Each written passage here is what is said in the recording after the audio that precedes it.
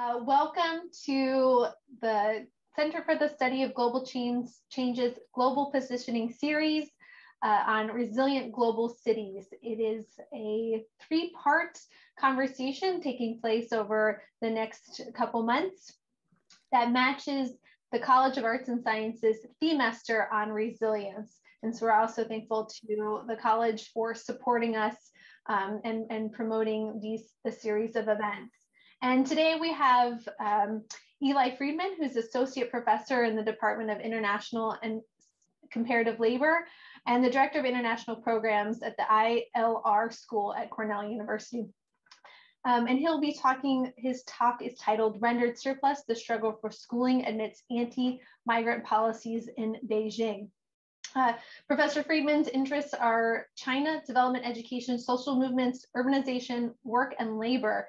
He currently has two major research streams. The first, which looks at state responses to worker unrest in China and the development of labor relation institutions. And the second is a study of Chinese urbanization with a particular focus on access to education for rural to urban migrants. And so thank you so much to Dr. Friedman for joining us. And then I'll also take a quick moment to promote the other two events in our series. And the next speaker is Professor Hallbrow, who will be talking about temporary migration and the making of ethnic inequality. She'll be joining us October 14th at noon. I'll share the link. We'll share the link to register for that talk. And then in November, on November 16th, also at noon, Professor Daher from the German Jordanian University will be joining us to talk about contesting neoliberal urban transformations, awareness building, resistance, and activism in Amman. So please join us for those two talks in October and November. Dr. Cohen shared the link for more information about each of those talks and to register in the chat. As we go, you are welcome to use the chat feature to have aside conversations, ask questions, and we'll have a robust Q&A portion at the end today. So thanks again for joining us, and I will turn it over to Professor Friedman. Thank you so much for joining us today. Thanks very much, Eli. It's a real pleasure, and also wanted to thank Ellie and Hillary as well for organizing this. I really appreciate the resiliency theme that goes along with this lecture series. I should say that it's not how I framed my work up till now, but thinking about it kind of pushed me to rethink how the concept relates to my own work. And I think it does quite a lot. In particular, thinking about how rural to urban migrant workers in China deal with the pressures that are pushing them out of the city. And these pressures can be really overwhelming and requires, I think, quite a bit of resiliency. And hopefully that'll come through in the talk today. So I'm going to go ahead and share my screen. Okay, that looks okay to everyone? Great. So let me present a bit of an overview of the talk today, which is called Rendered Surplus. I'm going to be presenting materials from a forthcoming book I have called The Urbanization of People. I'm very excited to be able to share the cover art with you that just became public a couple days ago, and so it now feels like it's actually a book. I can't address all of the components of the book, but I do want to focus on two key sub-arguments that I present there. The first is that urban governments in China are using various techniques to expel particularly working class people from the city. This is a group of folks that they refer to as the low-end population. And schools are a key site that they're using as a pressure point to remove people from the city. Interestingly enough, they're deploying these kinds of tactics against people who are actually vital to the functioning of the economy. And I call this process, I refer to it as these people being rendered surplus. And I'll explain what that means and what that concept is doing for me. The second point is to look at the coping mechanisms and forms of social triage that happens when migrant children are ejected from the school system in the city. And this is the resiliency piece. And there is real heroism that's going on here, but I should warn you, it is not always a happy story. So the story of my research begins in the summer of 2011, when I read news both in Chinese media and international media that more than 24 schools for the children of migrant workers in the city of Beijing were being demolished just a few weeks before the beginning of the school year, leaving perhaps tens of thousands of families scrambling for a place to enroll their children. This was pretty dramatic. In my earlier research, which focused more on labor politics within the workplace, I'd often talked to workers, migrant workers, about challenges that they faced in terms of getting their children into schools in the cities they worked. But this was really seemed to me like some sort of an escalation. And so I went to Beijing that winter in December 2011 and then into 2012, and I began poking around. Now, before I go any further, I want to provide a couple of definitions just to make sure that we're all on the same page here. When I'm talking about, when I'm talking about migrant workers in the Chinese context, I'm not talking about international migrants, as might be the case in the United States. Migrant worker in China refers to people who are PRC citizens, but who are rural to urban migrants. And for all sorts of reasons that we'll discuss in a minute, they are excluded from the full benefits of citizenship once they leave their place of official registration. So that's what I'm talking about with respect to migrant workers. And migrant schools are schools in these cities that serve the children of those migrant workers. They are largely or completely privatized, oftentimes receiving no subsidies from the state.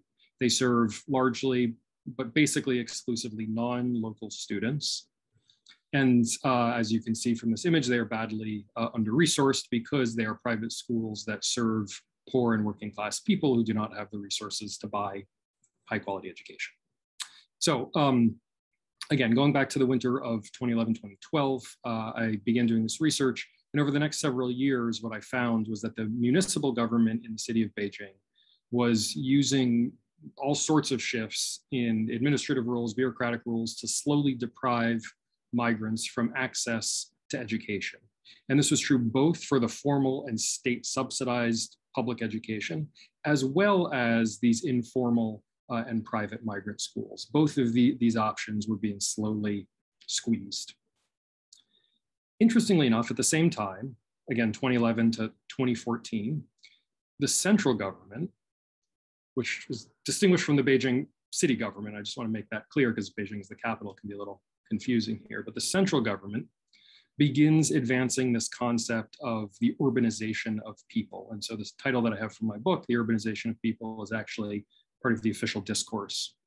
And the idea with the urbanization of people from the state's perspective is they want more people to move to cities. And this is historically novel. This has never happened in the history of the People's Republic, which has mostly been oriented towards preventing people from moving from the countryside into cities. But this is not just a sort of official Communist Party jargon. It's actually conceptually significant for me, because what I see in this term, the urbanization of people, is an implicit acknowledgement that there's a disjuncture between the urbanization of, on the one hand, capital and labor, that the economy is overwhelmingly urban, that people are overwhelmingly working in urban spaces. And on the other hand, people, which is to say human beings and all of their various social needs, including critically, of course, education for children. So why does the central government make this shift around, it's really around 2013, but it's formalized in 2014 towards wanting to facilitate urbanization? Well, they believe that it will be useful in helping China to rebalance their economy. Over the reform period from the 1980s up until then, China had become a very unequal place, both in terms of class terms and also regional terms, with cities dominating against the countryside.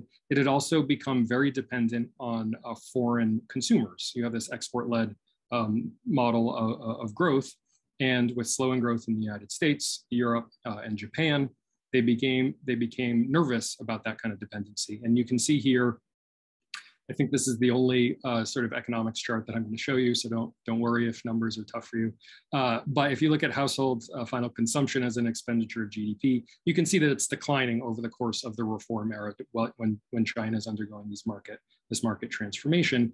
And if you include this domestic consumption in relationship to other countries, including other Asian tiger countries like South Korea and Taiwan. China is much below, is way below where some of these other countries are. So they want more domestic consumption, and they want more equal forms of consumption where Chinese people, Chinese workers themselves have more money to spend, and that can become, this is sort of a Keynesian idea about how to orient the economy, move away from that kind of neoliberal export-oriented model that they had developed over the previous generation. But in order to do this, the central state believes that you need to have more urbanization to do this. The idea is that people who are living in cities consume more, which is true, that as producers, they produce more efficiently than people in rural areas. The issue is that there have been a lot of people moving to China's cities over the previous generation, but about 300 million of them are living outside their place of official registration, of official household registration. And I'll talk about the significance of that in just a second. So what that means is the most important thing for us to understand right now is that it means they can't access social services. So what this means is that capital has been urbanized. Again, you have an urban economy. Labor is urbanized in the sense that there are labor markets who are free to come into cities and try to get a job. But people are not urbanized as full social beings. And so migrants' inclusion into urban space is highly segmented, included as workers and facing obstacles as full people. So we have this national urbanization plan, and subsequently in 2014, there's a residency reform plan. And again, this is the first time they're encouraging people to move to the cities. The media, state media, is talking about a new openness to migrants, wanting them to come to the cities. And of course, this did not comport at all with what I had been seeing in Beijing the previous years, where we see both administrative movements to get people out and more coercive interventions, as with the school demolitions. And the issue is this.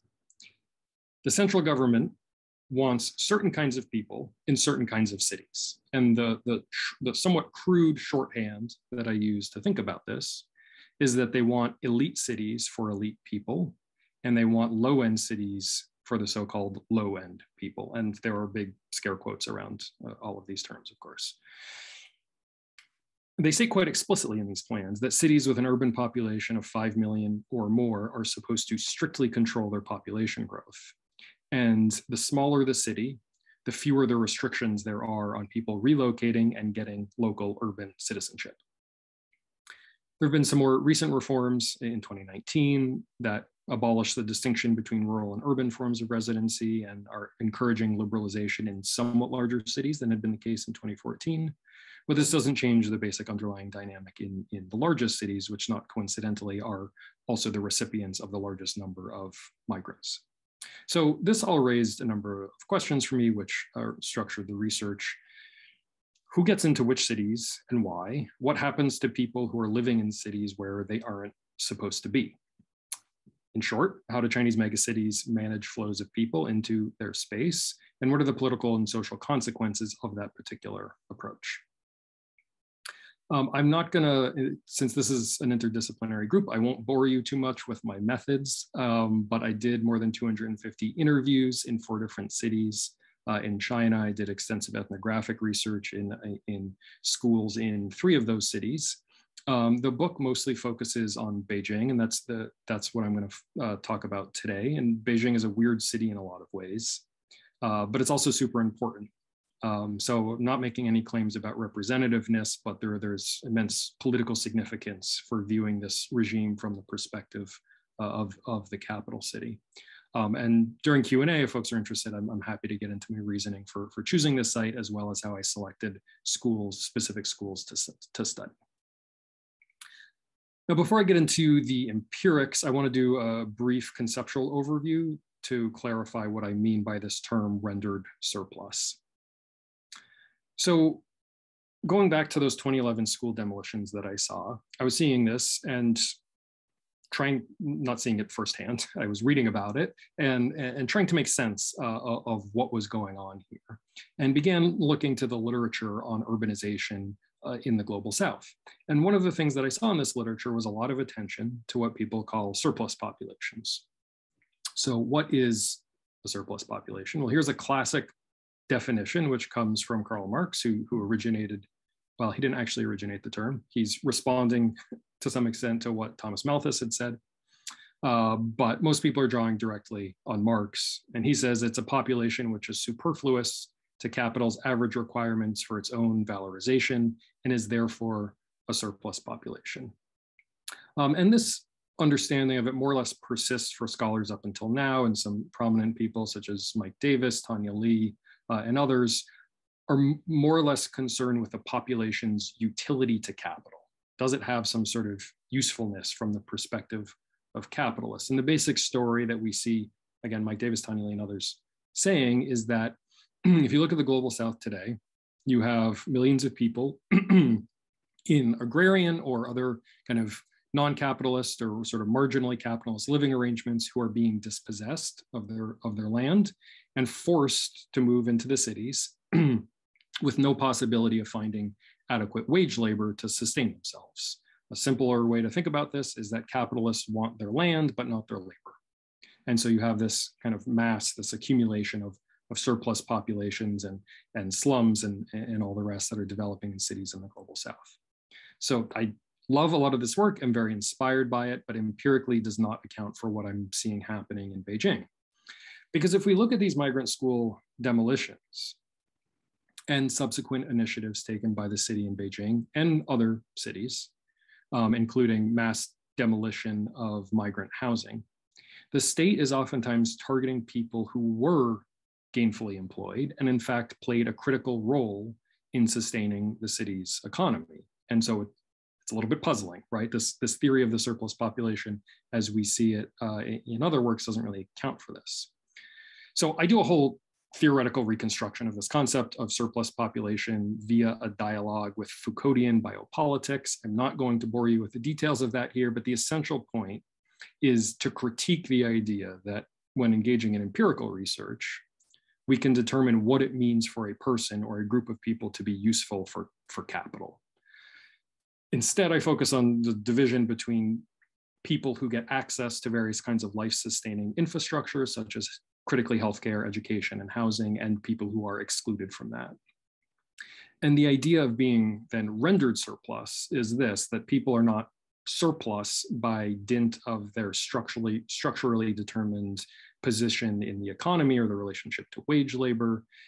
In the case in Beijing, we see state intervention that produces people as surplus. It extracts them from their current economic activity, which again is useful for their bosses, is necessary for their bosses, and engages in life-denying forms of interventions. It basically adds a kind of a political agency as well as contestation into the analysis of how populations are managed. Okay, that's enough of the sort of the conceptual stuff. I just wanted to clarify what I meant by rendered surplus, and now we can turn back to the empirical material.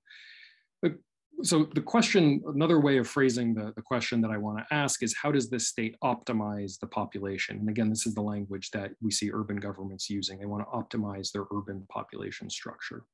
And important to once again emphasize here that I'm talking about the extra large cities in China, the so-called cities that, so-called extra large cities that have a population of more than 5 million people. In both official documents and media reporting, these cities are quite explicit that they want to attract what they refer to as elite talent while having little regard for maintaining the low-end populations. And so the optimization of the population is imagined as necessary to catalyze the next phase of development that they're undergoing now, moving from labor-intensive forms of industry that are predicated on cheap labor to high value added forms of production, the construction of these globally competitive corporations. And of course, we see the United States and China sort of going head to head over who's going to dominate the future of all kinds of high value added forms of technological production.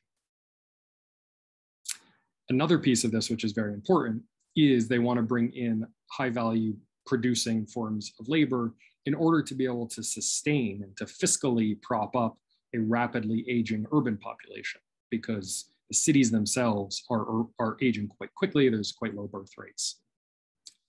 So I'm using schooling here as a lens on a broader process of urbanization. And there's other perspectives from which one could study it, but I think that schooling is significant for a number of reasons, most importantly because it helps us get at this kind of intergenerational processes and the question of permanent resettlement in urban areas in a way that housing or even healthcare doesn't quite get at, right? If you're interested in, are these people becoming urban residents long-term, schooling is a really good place to observe that. So the key empirical question for me is, how do migrants get access to education when they're in the city? And the short answer is that it is very difficult in Beijing, and it is particularly difficult now and has become more so in the last decade or two. As people may be aware, the Chinese state has more tools at their disposal to control the internal movement of their own citizenry than just about any other country. And the key institution that the state uses to manage internal movement is the hukou. Now, the hukou is the household registration system. It's an institution that ties the provision of social services to particular locations. And if you leave your place of official registration and you go somewhere else, you may be able to access those services, but the state is not obligated to provide the services to you. They can be extended to you on a contingent basis. So in answering the question, for a migrant that shows up in Beijing, will they be able to get their child into a public school? The first question is, will they be able to get hukou? In other words, will you be able to become a full urban citizen and have this more or less legal guarantee that you will have access to social services? Which I just want to footnote and say, this doesn't mean that everybody who's a Beijing resident and has Beijing hukou is getting access to wonderful, totally equal forms of services. That's another story. But I'm just looking at this hukou versus not hukou form of division to begin with. Getting access to hukou has increasingly come to be governed by something that's referred to as point-based hukou acquisition. And these schemes are relatively new, but I think it's just a systematization of a pretty deeply ingrained political logic that has existed for a long time. Anyone who's familiar with immigration plans that they have in countries like Canada kind of innovated this point-based system. Of course, that's for international migrants, and Chinese cities are now using it to manage internal movement. So how do you go about accumulating points to get a Beijing hukou? I'm just going to run through a couple of the key issues.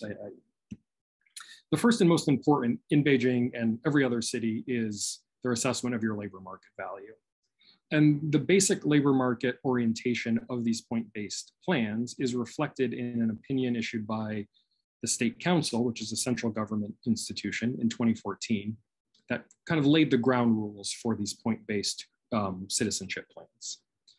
And it said that cities should, quote, emphasize resolving hukou, meaning providing hukou, for people who have been in the city for a long time, have strong employability, and can adapt to urban industrial transformation and upgrading, and the competitive urban environment.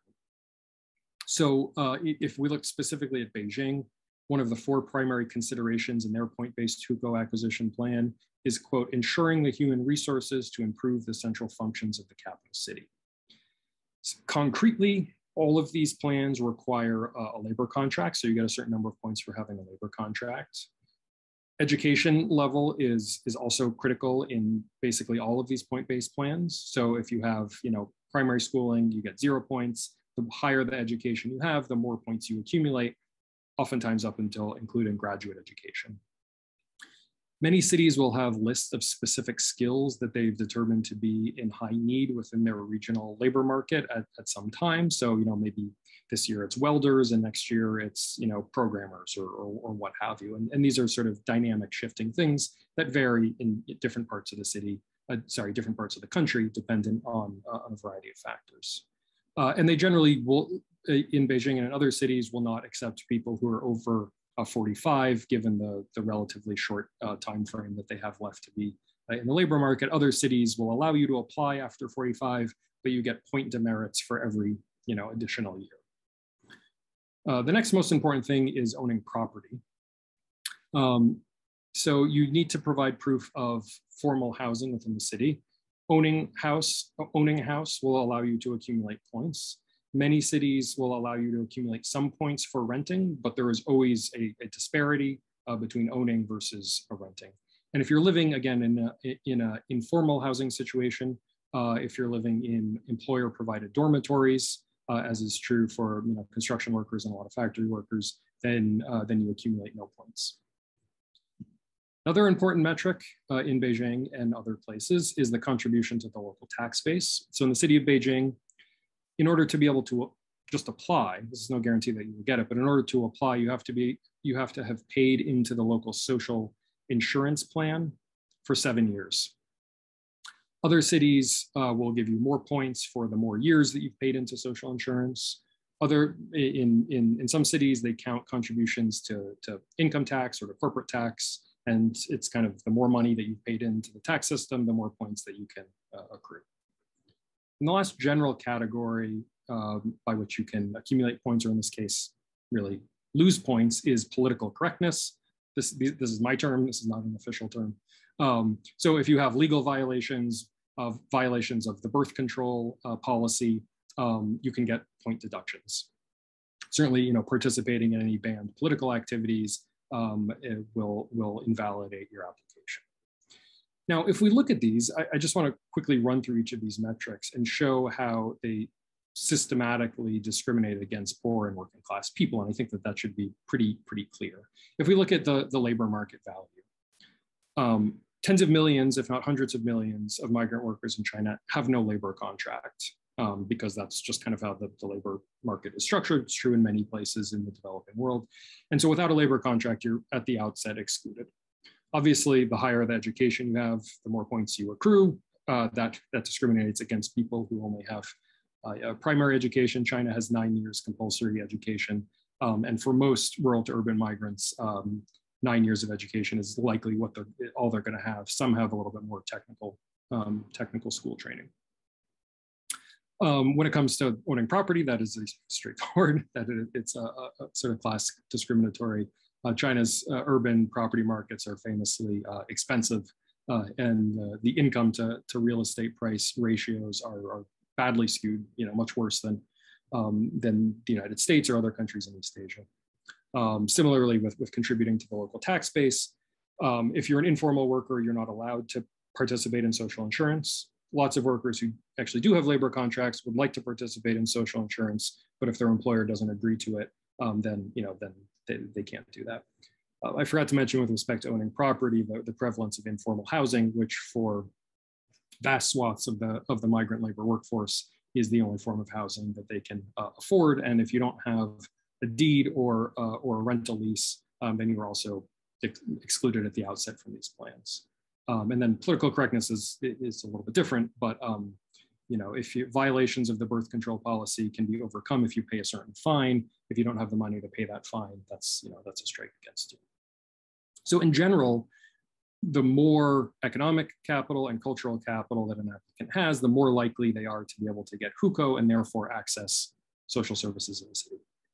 So it's important to note here that hukou and the citizenship regime more broadly, it's not just about exclusion, as it sometimes gets talked about, even in the academic literature. It's not just for keeping people out. It's a means for bringing in certain kinds of people and to use the official language, to optimize the structure of the population. And we can see that megacities, including Beijing and Shanghai and other places in 2017 began giving what they refer to as green cards, which is a program to recruit people globally. They call them global talents, and provide access to social services within the city. And this is happening at precisely the same time that they're expelling hundreds of thousands of the so-called low-end population from urban space. Okay, so that's the hukou, right? If you want guaranteed access to social services, you got to get a hukou. But as I said already, if you don't have local hukou, you can still apply to get your child into public schools. Again, it's not guaranteed, but you may be granted contingent access. So if you don't have hukou, how do you go about trying to get your child into a public school? And what we see is there's a very similar set of requirements, the ones that I've just described, for applying to hukou. There's a lot of national variation, which I think is interesting. Some places have point-based school enrollment plans. similar to the ones that I've just described, where parents apply, you accumulate a certain set of points. If you get to some cutoff, you can then submit an application, and they then disperse positions within the school based on that. Beijing does not have one of these point-based school enrollments. Those are more prevalent in Guangdong province and elsewhere in the south.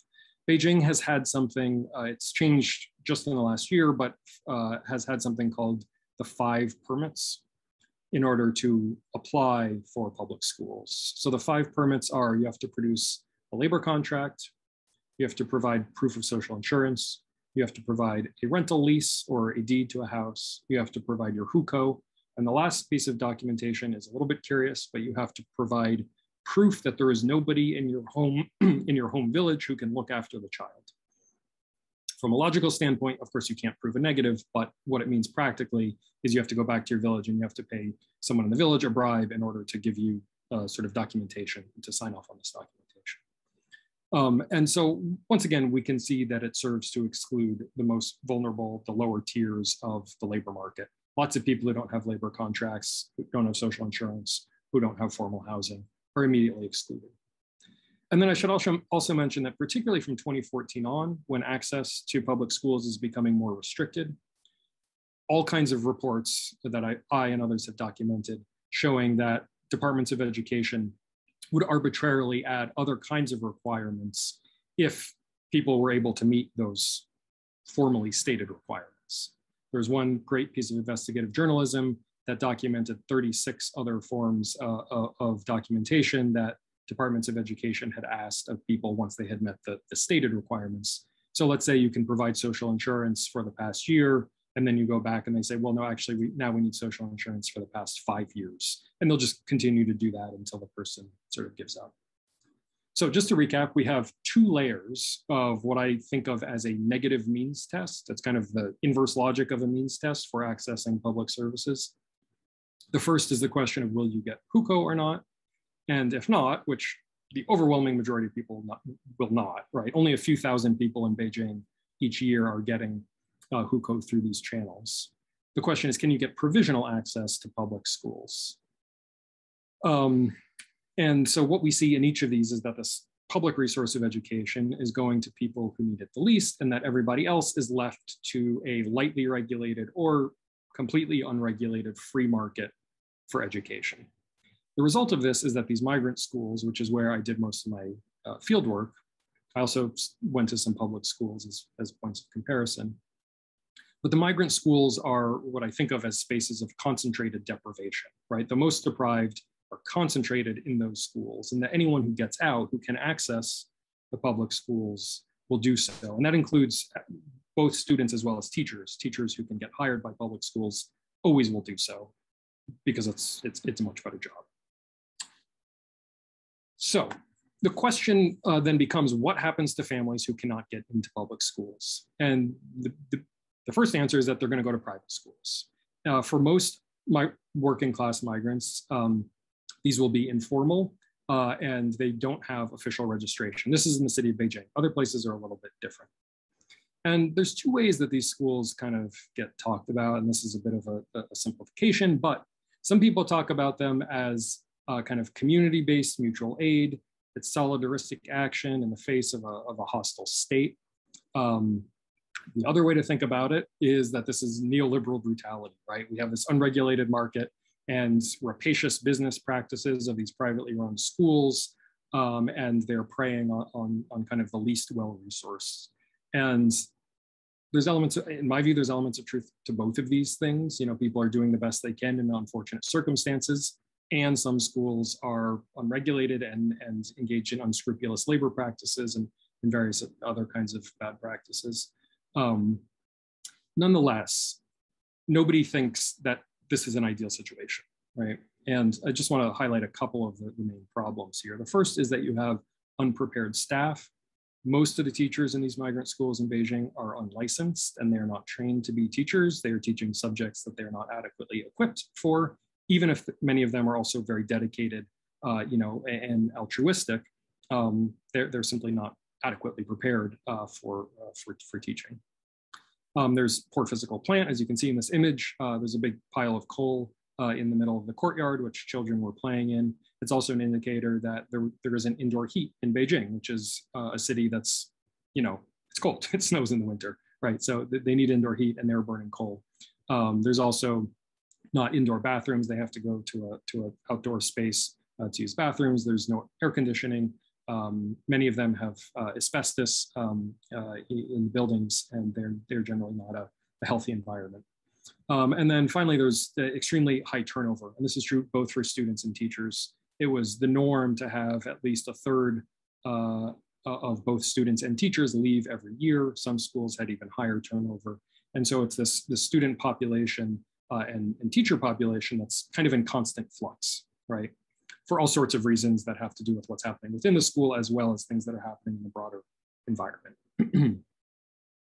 And an additional problem that I've already hinted at is, of course, the school demolitions. And this is a demolished school that I went to visit when I was doing my fieldwork. In Beijing, there were 300 migrant schools, roughly, in 2006. By 2016, that number had been reduced to 112. In some cases, they're being demolished because the local government wants the land. Beijing, of course, is rapidly increasing land values, and they just want to redevelop it. They don't see these schools as contributing value to the city. And so they push them out and they build a high rise or what have you. That's what was happening in this case. In other cases, they're more explicitly about sort of population control. But if we look at this period from the mid-2000s up to the present, both of these pressures, the rising land values as well as the population control pressures, are pushing in the same direction, which is to have fewer of these migrant schools in the city. From the perspective of students and families, it goes without saying that having your school demolished causes massive disruption. Ellie and I were just talking before the talk about COVID and having children. At this time, I have a 2-year-old and a 4-year-old, and having my kid out of school for 10 days because of a COVID situation, like I felt like my life was completely upside down, and my partner and I were on the verge of collapse. So this is clearly a much more severe kind of a situation. So what we see over the course of this period of time from the mid-2000s over the course of the next generation is a simultaneous movement on the part of the municipal government in Beijing to both raise the bar for access to public schools while making it harder and harder for these informal schools to exist. This is a strategy that they refer to as using education to control the population. That's their terminology.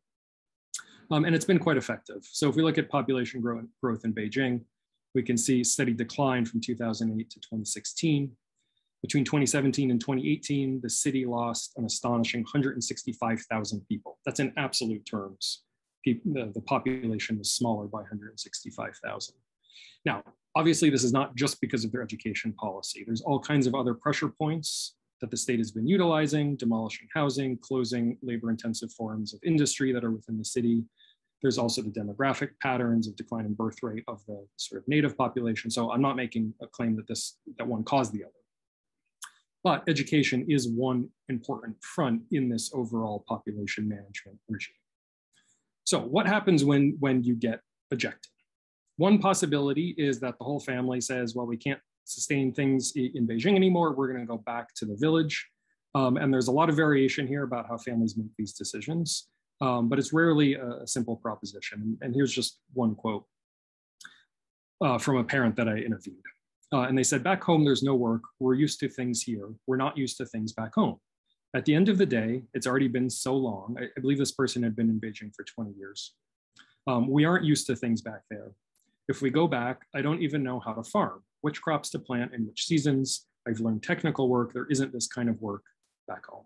So obviously, it is complicated to just go back to your hukou registration location. Another possibility is you send the child home without the parents or with just one of the parents. Maybe they'll be looked after by grandparents or other kind of extended family. There's clearly social and psychological costs to that. This also, as you can imagine, causes some stress within families. So this is another migrant parent says, if I send my youngest home this year, next year this year we'll send one home, and the next year send another one home. This would just cause me too much worry. since they've never left me. I just don't know what to do. They've never left me, so I'm so worried.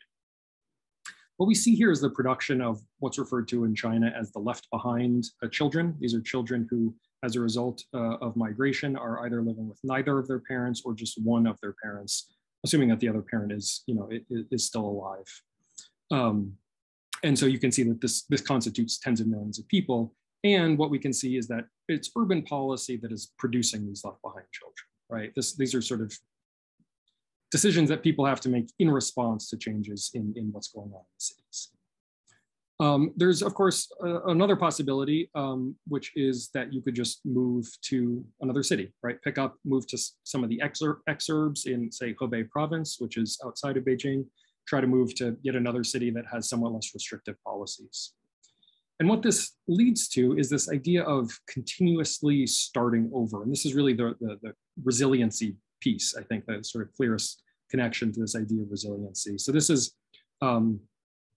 actually interviewed a grandparent who said, the demolition of our school, they knew their school was going to be demolished, but they didn't know when. It will happen sooner or later.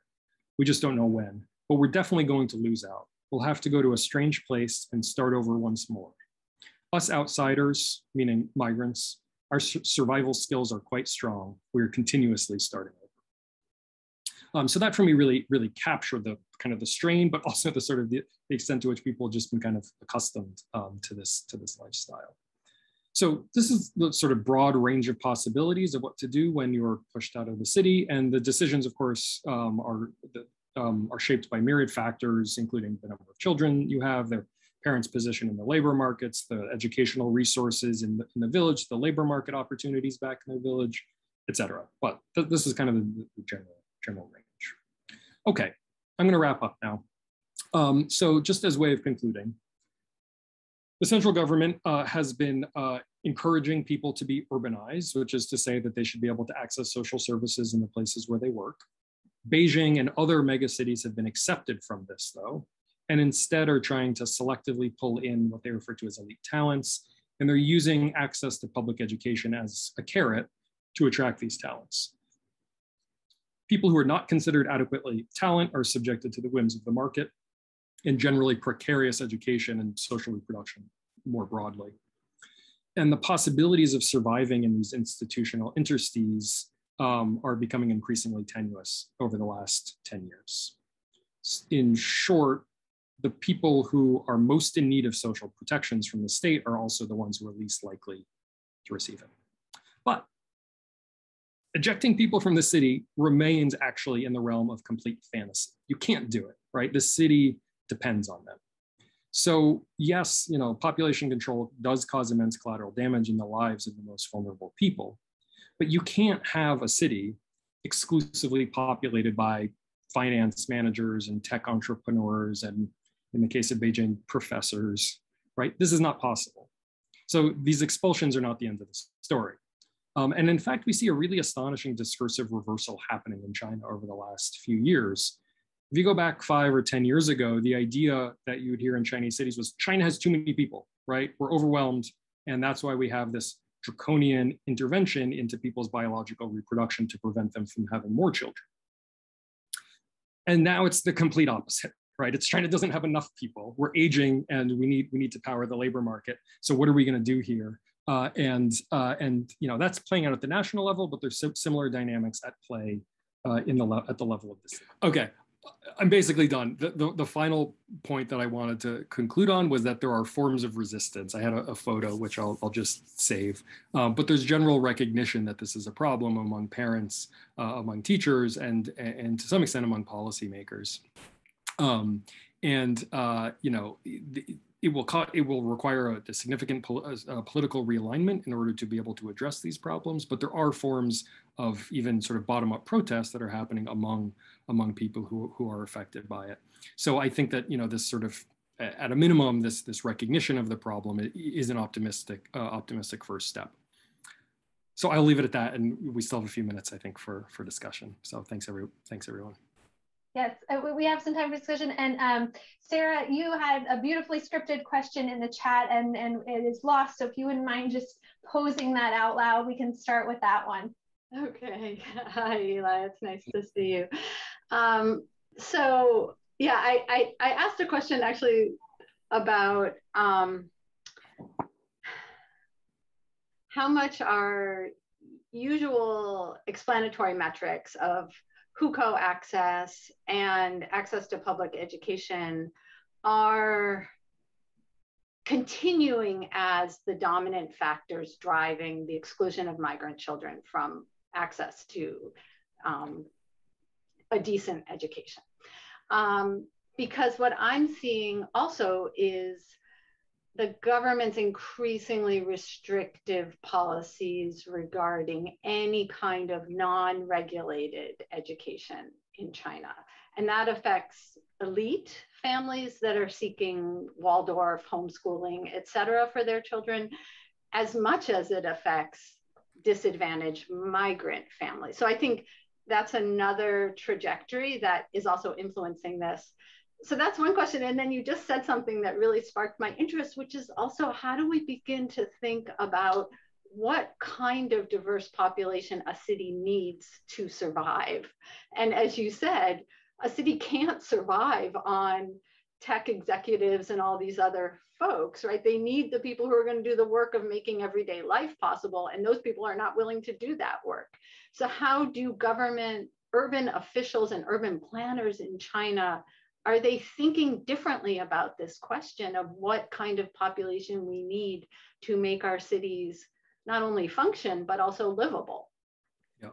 So I realize those are two very different questions. I apologize. They are. They're two wonderful questions, though. And, you know, the answer to the first question, I oftentimes worry that people will think I'm this, like, you know, do or die, like hukou is the only thing that matters. And I don't, I really don't think that. And in the book, I deal with that in a lot more nuance than it's presented here. I think that the sort of the presentation of hukou and requirements gives some indication into the logic of governance, but not necessarily the sort of the empirical outcomes with respect to, you know, class difference and all the rest. So yes, restrictions on private education, as we've seen very clearly just in the last couple of months, there's been this huge crackdown on elite level private education. And I think this is part of the broader sort of impetus on the part of the state, you know, to exert control over various spheres of social life, including certainly schools.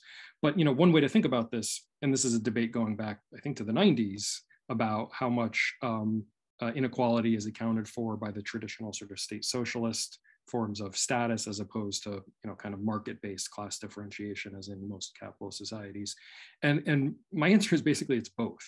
And one way that you can look at this is that they've been moving towards what's called place-based, catchment-based school enrollments. So if you're in the city of Beijing and other cities now, it's not the old system where if you had the right, you know, guanxi and you or your parents were in the right sort of political danwei, you know, unit. I can only think of the Chinese terms, but you know what I'm talking about. That you could get into the right school, right? And now they're focusing on this sort of catchment-based form. And immediately when they implemented this policy, what you saw, not surprisingly, is that the areas around the elite schools, the real estate went up, right? And so they're moving in this more kind of American direction where you have sorting that's sort of mediated by the real estate market rather than by this kind of state socialist institution of hukou. That being said, hukou is still there, right? And so if you don't have, you need both the sort of the economic wealth to be able to buy a house in those catchment areas, and you need the hukou in order to be able to get into the school. And also if you need to get access to credit, that's also mediated all by hukou. So both of these things are happening at the same time.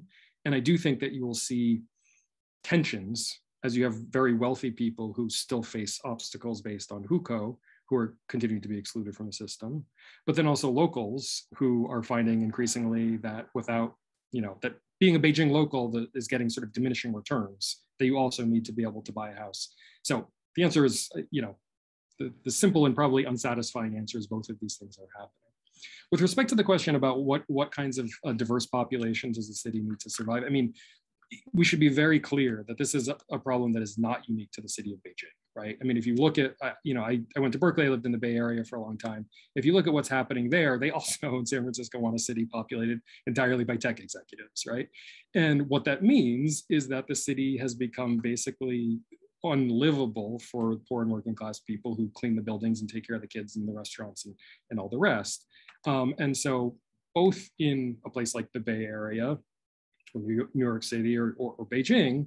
What that means is those folks have just been sort of, there's these centripetal pressures that are kind of pushing them outwards, right? It extends commuting time. It makes the sort of organizing their own social reproduction a lot more complicated, right? And so the pressures are kind of pushed downwards, and the question is kind of what's the breaking point? At what point can you no longer recruit the labor that you need in order to be able to provide the services that the rich and wealthy people want? I mean, in the United States, we might be at sort of that point, right? You can't fill jobs in the service sector anymore. I don't think that in Beijing, they have some sort of more interesting or advanced way of thinking about it. I think it is absolutely a similar problem sorts of there. And looking at commute times, I think, is one sort of rough way that you can estimate that problem. Yeah. Thanks.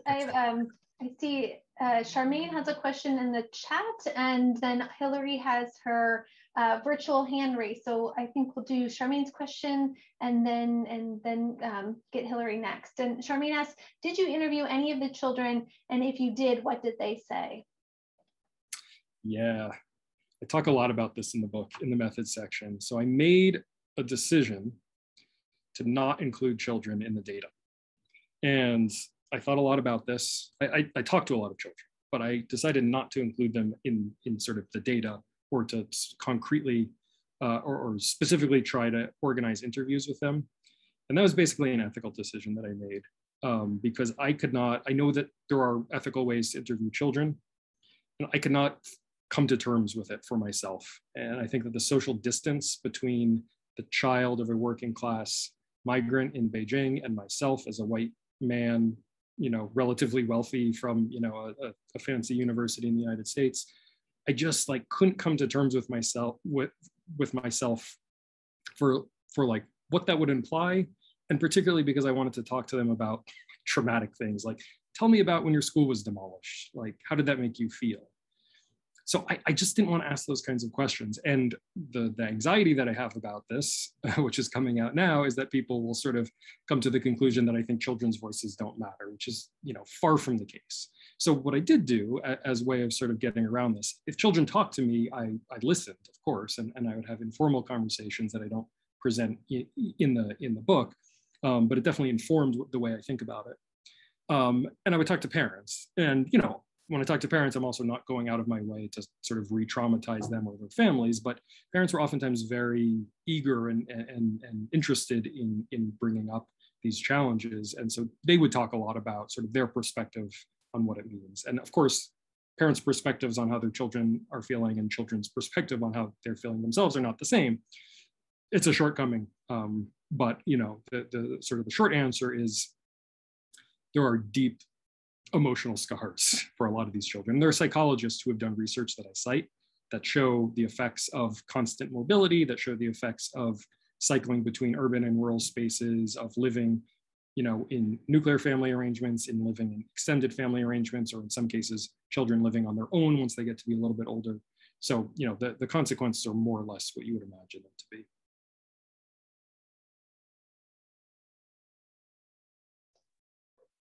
I'll go ahead and ask my question. So I have a lot of questions, but there's just 3 minutes left, so I'll limit myself to one, which is about your model of how it's actually the state that is rendering surplus labor. And I'm wondering to what extent you see that as specific to the Chinese context, and that, China is an authoritarian state. It perhaps has more ability to directly render surplus than governments in democratic societies. But I can also see it like, even if capital is rendering surplus in other contexts, it's ultimately the state that is permitting capital to do that. So I guess I just wondered if you had other examples of how the state might be rendering surplus or not in other contexts as well. Absolutely. Yeah, thanks. And so, the way I think about this in general terms is that cities, but other sort of at other scales of governance, there's a tension between, on the one hand, the need for employers to have an abundant and relatively cheap labor force. And on the other hand, you can think of it, if you want to use American terminology, as nativism. And when I began to think of it in that way, and this was, during the Trump years, it's like, yeah, like the United States government is taking all of these interventions on basically nativist racist terms to deprive employers of workers that they really need, right?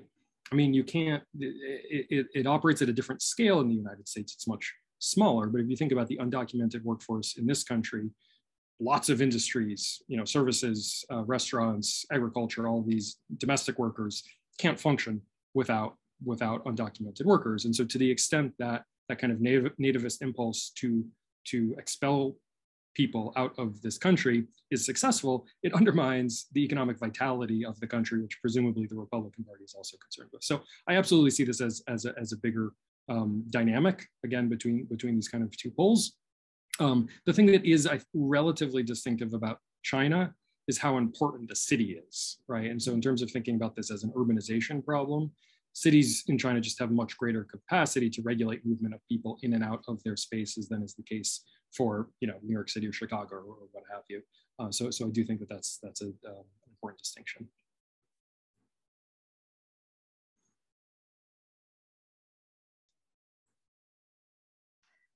Thank you so much, Dr. Friedman, for joining us today and sharing your work with us. I want to thank everyone again for popping back in when we all got kicked out for a second and joining us for the last 15 minutes of Q&A, which are always really enlightening, and thanks to everyone.